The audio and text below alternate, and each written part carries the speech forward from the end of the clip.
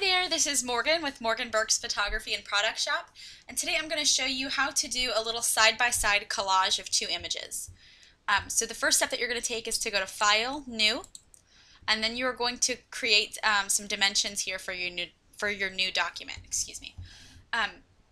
Here I'll be using two images that I've already sized for the web, so I'm not going to make my document too large. You can make yours really as large as you'd like, and then you can always resize it for web later.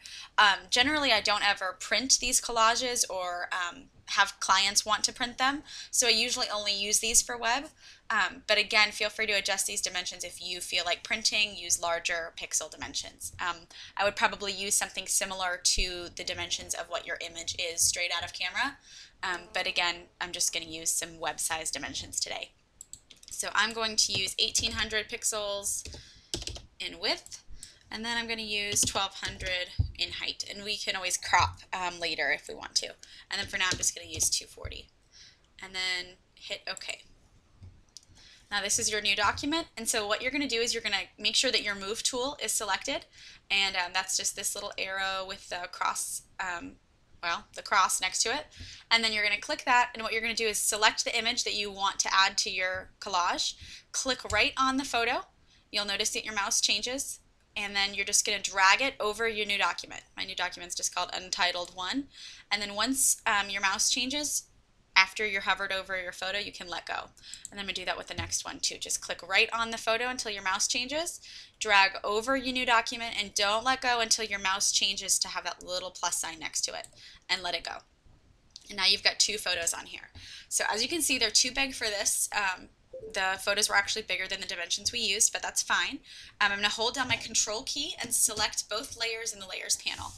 Then I'm going to go to Edit, Free Transform, and I'm going to resize these. And the reason I held down Control in my Layers panel is so that I can resize them both at the same exact time. So now I'm just going to hold down my Shift key, or you can hit this little link button right up here, and then you don't have to hold the Shift key. And what that does is it maintains your dimensions. That way your photos don't get squished. They stay exactly the right shape.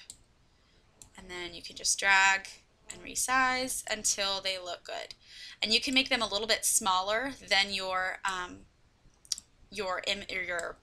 white document here. That way you can have some little excess along the edges to create a sort of border. So once you've got them sized down pretty good, I think that looks fine for now. We're going to hit the check mark, and then we're going to separate these photos, and you can put them however you'd like. Right next to each other, or I'm going to use my arrow key on my keyboard just to separate them a tiny bit. And then you can you can hit Control or Command on your keyboard again to select both, and then you can move them around together, or again use your arrow keys on your keyboard to scoot it right over into the corner until you like the border that it gives. And then I think that looks pretty good, so I'm going to leave it there. And then I'm going to grab my rectangular marquee tool, and that is just this little square tool right over here. And then I'm going to start from the corner that I've already set up on both sides. I like the border here, and then I'm just going to drag this way and make it similar border around there. I'm going to leave a little bit of white space, and again, this is not an exact science. You can just crop more later if you need to.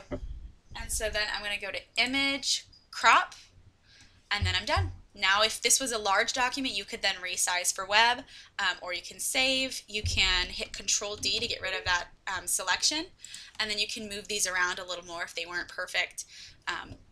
Yeah, and then just save for web, and you can upload to Facebook.